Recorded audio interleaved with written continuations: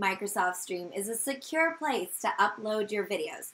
Go to Microsoft Stream, choose Create, and choose Upload Video.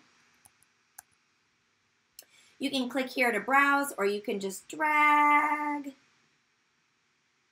your video right in there to upload. Add a description, your video language. By default, your videos are shared with your organization, company, school.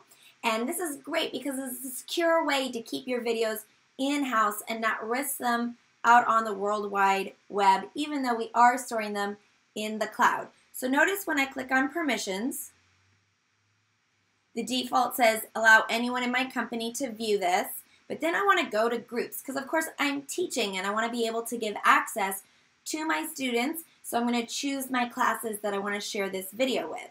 So under my groups, I'm going to search for my team name. That's my algebra class. I can also share with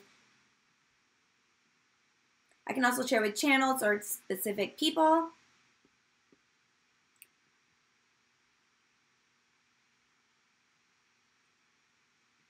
Now check out these options.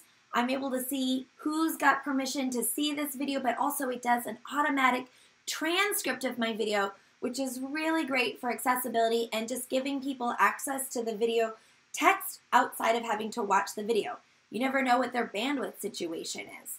And so auto-generate a caption file is pretty dang cool, and share.